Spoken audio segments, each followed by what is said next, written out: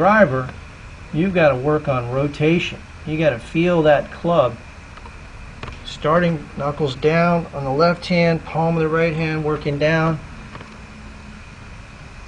Here's your backswing. Got a lot of that. That was better stability in your knees here, so we want to make sure that stays stable. The right knee doesn't do a lot. See how it shifts a little bit. Good backswing. You pull up out of it. Now you're pulling on the handle a lot. That handle gets past the ball. So what I want you to do, and rather than pull the butt end of the club forward, I want you to let out that shaft. I want you to start to release the club. Release means you want to reduce the angle between the left arm and shaft. Right about here, you're pulling on it too much. There's too big an angle here, so you're just leaving that face open. And you hit a lot of shots thin because you pull up out of the golf shot. So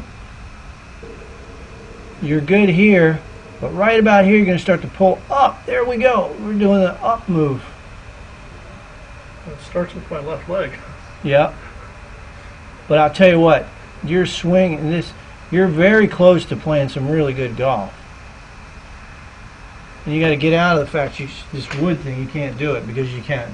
And you got a good golf swing. You got an excellent golf swing. Crazy knees. You're close to doing really good here. All right.